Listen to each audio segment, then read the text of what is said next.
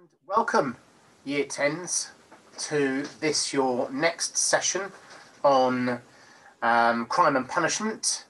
In particular, our series, we're looking at crime and punishment from the 1900s onwards.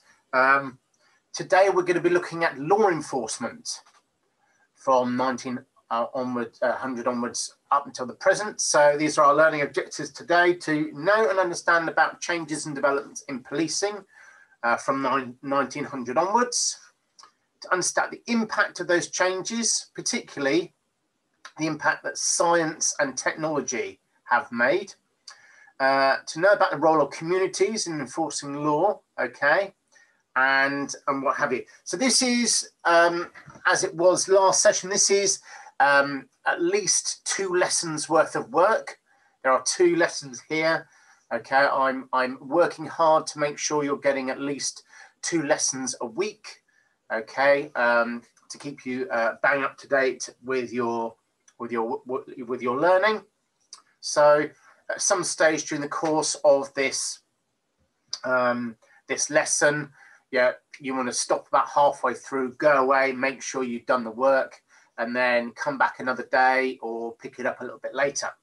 So just to kickstart the whole business off, here is a brief YouTube video showing the role of law enforcement up until the modern day police force. Okay, by all means pause this and go away, watch this video, and then come back when you're ready. So, developments in policing. This lesson follows the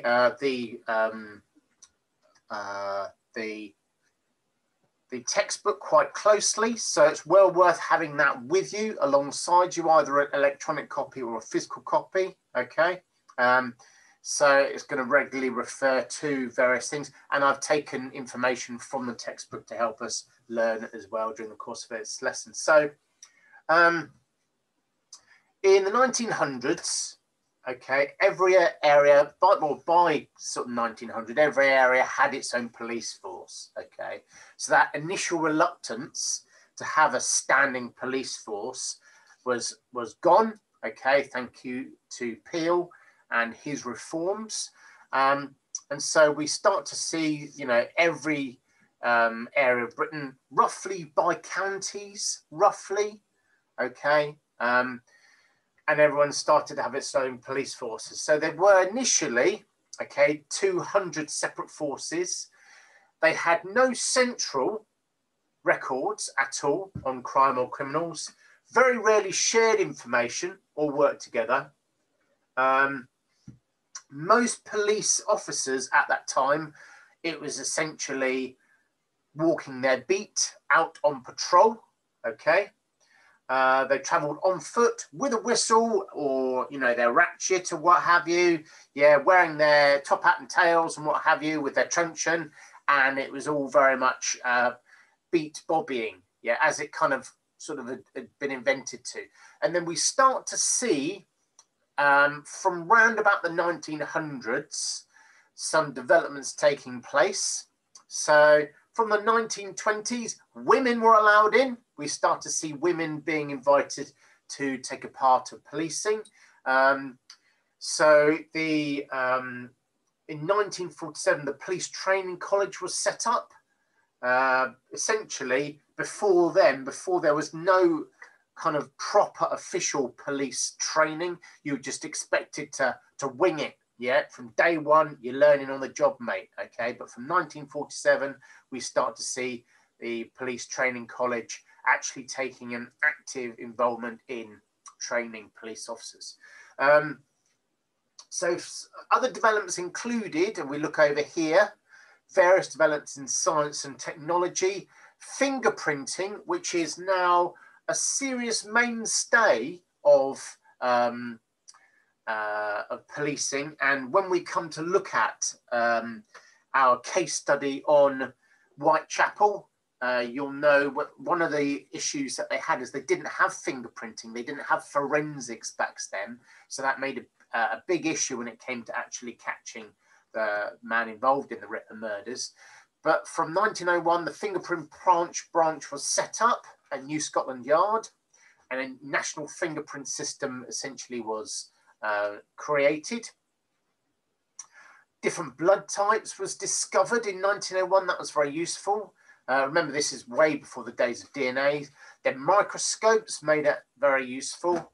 Photography, 1909 police bicycles, 1930s police cars, the emergency telephone number, the 1960s, and Met Police first used computers, 1980s. The police national database is launched, okay, and now all of a sudden the various different forces could actually pool and share information. 1988, the first use of DNA, and 1995, the National Automatic Fingerprint System was set up. So we see slowly but surely science and technology developing the police force's way of catching and tracking down crime. And we see along with that various departments and roles within policing starting to be set up. And we're going to be looking at a couple during the course of the lesson today. Brief activity before we go on any further. So look at this table here, all right, and take some time. Find 3 examples of 21st century technology cutting down on the number of police needed compared to 1900s, and how could these technologies impact on your individual freedoms, okay? So answer these 2 questions, and if you've got anybody at home to actually talk to about this, compare it and, you know, talk to them, discuss it with them. Or maybe you might want to consider perhaps setting up like a Zoom chat with one of your colleagues within the actual class. Okay, so pause the video here and then come back later once you've actually completed these activities. So, specialisation in police roles. We see 1971, the bomb squad set up. Okay, and in 2001, the National High-Tech Crime Unit is set up, which is set up to tackle things like online crime, credit, hacking, fraud, viruses, and other things like that. Okay. We see the fraud squad set up in London in 1946 and then developing later on to become the, or as we know it today, the Specialist Organised and Economic Crime Squad. Then we start to see as well, 1971, as a direct result of the Misuse of Drugs Act, we see the various drug units being set up. So the drug units were set up to do things like disrupt criminal activities and organisations, monitor known drug users, prevent the further spread and use of drugs.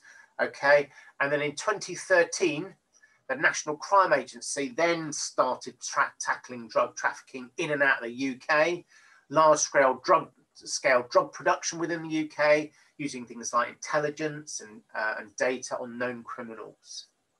So nowadays, all local police forces have special squads to help them deal with their drug dealers in their various areas.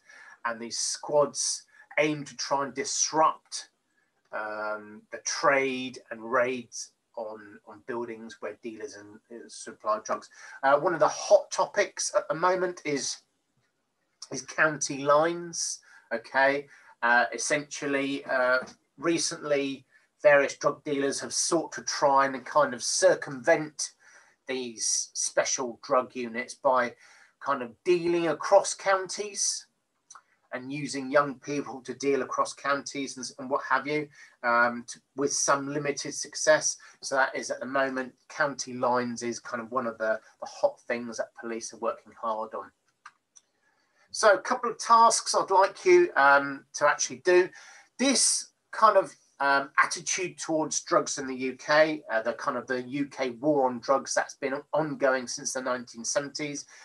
Some people have argued that it doesn't work and that drug crime is as big an issue in the UK now as it has always been. Okay. Do you agree with this or not? What evidence can you find out there that it isn't working? And more importantly, what alternatives could be taken? Okay. So as is the case, and I mentioned this last session, whenever doing any research with regards to any of these particular tasks, be careful. Yeah, take care. Be careful what you're searching for on the internet. Sometimes you can land yourself in a little bit of hot water. So every police force around the country every year normally has a yearly initiative. I can remember a long time ago when I was a police officer, burglary, yeah, was one of the big issues. In particular, we were looking at essentially criminals who were breaking into houses to steal car keys so that they could actually steal the car. Okay, that was one thing we were working hard on back way back then. So go away, have a look at Thames Valley's crime initiative, try and find out what their initiative is for this year. Pause this video and then come back when you're ready. So, dogs and terrorism, dog units. Okay, in 1938, the first ever specially trained police dogs were used in South London, and they were Labradors, okay? And they were used to accompany police officers out on patrol as they patrolled their local beat. And in 1946, the Metropolitan Police sets up its own special dog section. By the time the 1950s roll around, most police forces up and down the country have their own dog units. And dogs are used to do things like sniff out drugs, find explosives, track and catch criminals, search for missing people or search for missing items, and just to strengthen police presence at events, yeah? You know, these furry missiles, as they're often referred to as, okay? Big, strong, fit, healthy dog. You know, if he's barking and looking quite cross at you, you might think twice about having a go at the police officer. Every police force today has its own special branch. Now, special branch is essentially works alongside MI5 in combating terrorism, yeah, using surveillance up and down the country to try and detect and prevent terrorisms. People, particularly homegrown terrorists, people who, you know, they're not moving into this country, but actually were born here, okay, and what have you. And there's the various things, the prevent strategy and all sorts are tied in with that. Okay, so this is the second lesson, yeah? So this is the end of our first lesson, if you like. So if you wanted to take a break here and make sure you've got some of your work and notes on this, okay, now is a good time to do, and then come back to this, the second session in these two lessons. So the second session is going to be focused on policing in the community, okay, and how the police seeks to work with the community in combating crime today. So in the 21st century, there's very much a focus on crime prevention, okay? And we've got some key terms here, okay? Pause this video, write down these key terms, make sure you've made a note of them, okay? And then when you've done that, come back and carry on working through our slides. So 21st century focus on crime prevention is about educating people within the local community, making connections with people, building links. Yeah, so they found at the end of the 1990s, early thousands, okay, that one of the things that made Peeler's Bobbies quite successful is that and you think back to Peel's various points that he set up the early police force on, was that if Peel argued, we think all the way back, that a police officer's job was dependent upon his relationship with his or hers, or actually his at a time, local community. And so we saw back in the sort of the noughties, this kind of new initiative to go back to work in the community, to get people, you know, out of the cars, yeah, where they were whizzing around and not really paying attention to what was going on, back on the bicycles, back on the beat, back on foot. But they found that essentially there wasn't really enough police officers to be able to do this. Yeah, and in fact, actually, police officers are quite expensive and quite highly paid specialist members of the community today. So they started to build up various new initiatives. So these were the police community support officers, whose job essentially was to go out and forge those links in communities, take policing back to the foot, okay, wandering around parks, wandering around towns, and essentially getting out, getting a uniform, talking to people. And then the other one was the Neighbourhood Watch. Now, the Neighbourhood Watch, since set up back in the 1980s, and initially came under quite a lot of criticism and a lot of fire. Okay, if you have a look on page 118, for example, yeah, the public, there was quite a mixed reception. It was initially quite negative. People sort of thought it was quite funny. It was a bit of a considered to be quite a joke at the time. So I'd like you to spend some time doing some research work on the Neighbourhood Watch. You're going to be looking at the pages 116 to essentially 118, okay, and find out what the aims of the Neighbourhood Watch are and what its origins. Make some appropriate notes on that. Then when you've done that, okay, look at sources E and F, okay, on page 107. This is source E here, so that should be quite helpful. And source F is there as well, in case you needed it. So look at these two sources and answer this question here. How useful are they in telling us the purpose of the Neighbourhood Watch, what the Neighbourhood Watch was? Don't forget to remember, answer the question. Yeah, you need to, yes, you do need to explore what the sources are telling us, but you also need to say how useful are they in telling us the purpose, yeah? Is there any bias at all in any way? Okay. Finally, yeah, using page 118, what were or what are the public attitudes towards Neighbourhood Watch? Do a little bit of research out today, maybe perhaps talk to your parents about what they thought of the Neighbourhood Watch when it was first set up, or any older members of your family that you can contact. Don't go wandering the streets speaking to people about it, because we are supposed to be in lockdown, but if anybody you know from your parents' generation, you can talk to them about what they thought the Neighbourhood Watch was like when it's first set up. Perhaps do some research online. Is there any evidence you can find today to support the public attitudes towards Neighbourhood Watch, in particular what it was like when it was first set up? And what is it like now? What do people think of the Neighbourhood Watch now? Okay, pause if you need to, guys. So, activities.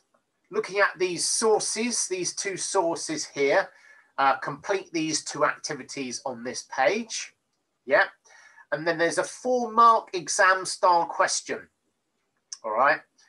Remember, mark a minute, guys and girls, mark a minute. This shouldn't take you more than about 4 or 5 minutes to complete.